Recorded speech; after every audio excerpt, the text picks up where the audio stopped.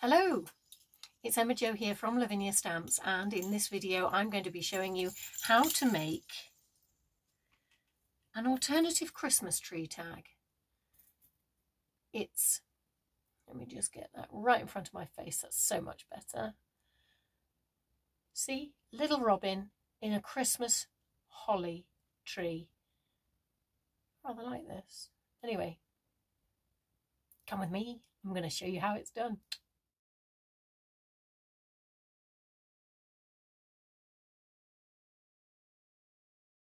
Okay, so we've got the watercolour card tag, and it's the small size, stencil brush size 9 with some Elements ink, Della blue, and then a touch of violet chalk, blended together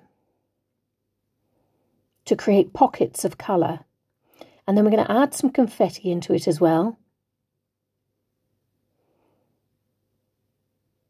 And some Sundance, I think. Yes, there we go. I'm changing brushes in between colour so that it doesn't become muddy. And then the outside edge, I'm using Elements ink Dark Denim. And that stops it from looking grey and lifts it to blue as its background colour. Do love that. Now, with a spray bottle, spraying some water onto my craft mat, using a fan brush, and just flicking some water over it to create that lovely mottled effect that sort of, it makes you imagine the warmth of dawn, you know? Well, it does me. And this is me heating it up with my heat tool just to, because I'm impatient. Now we're going to add a stencil now. And the stencil I've chosen is the Ivy stencil. And I'm using Elements ink Graphite to just create a couple of leafy hiding places for our robin.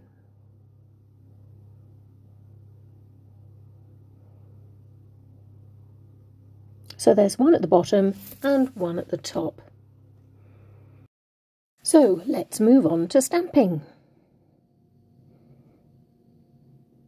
So I've got my Versafine Clair Warm Breeze and the mini holly stamp, and I'm just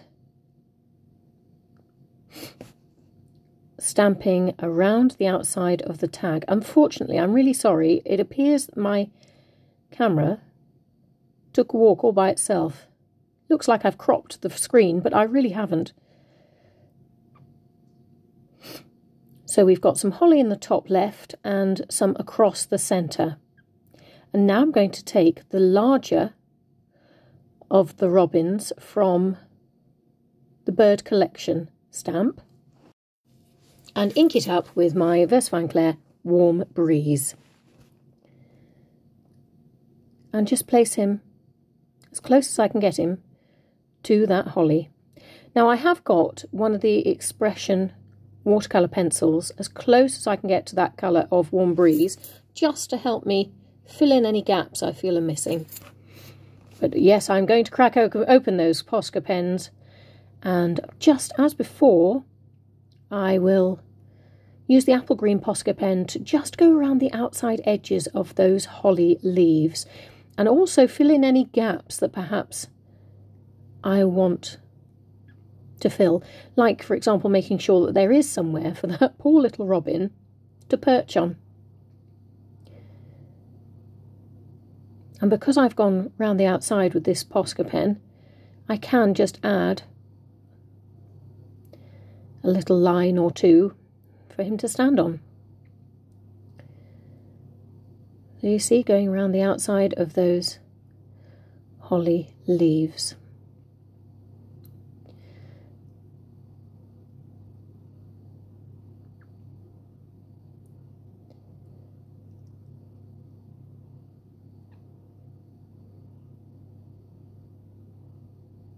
Not all of them necessarily, just some of them.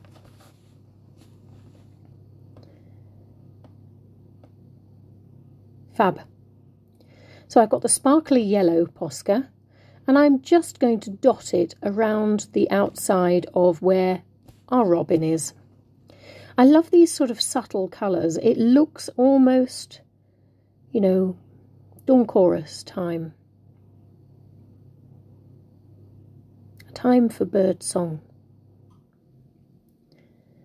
And this is our Liquid Pearls Raspberry. And I'm just going to use that for our holly berries.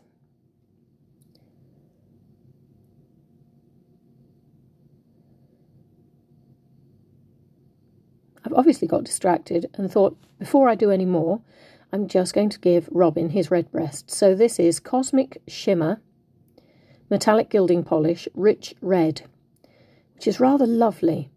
And if we just add it in places and smudge it with your finger, you get subtle hints of this reddish colour that help to add to your Christmas feel, your festive feel, that jolly red colour, the colour of Santa's suit.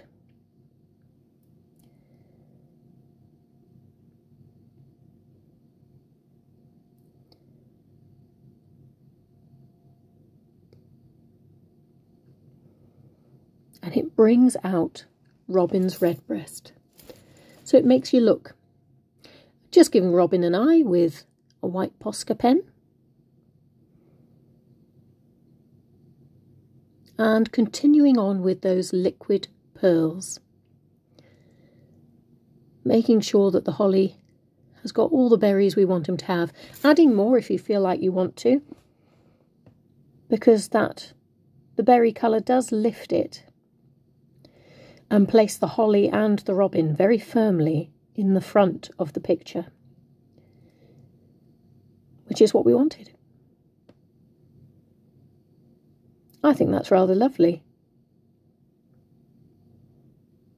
What am I doing now?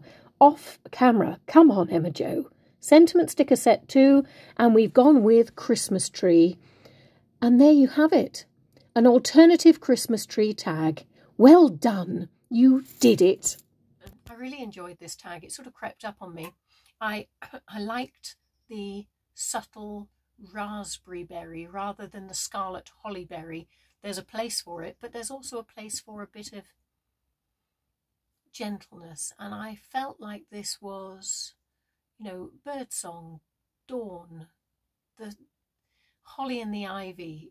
Very festive, but in a sort of subtle, it's sort of gentle way. Anyway, I hope you enjoyed it too. Thank you very much for coming along and watching. If you'd like to leave any comments in the post below, please do, and I'll do my best to get back in touch with you as soon as I possibly can. Okay, you take care. See you again soon.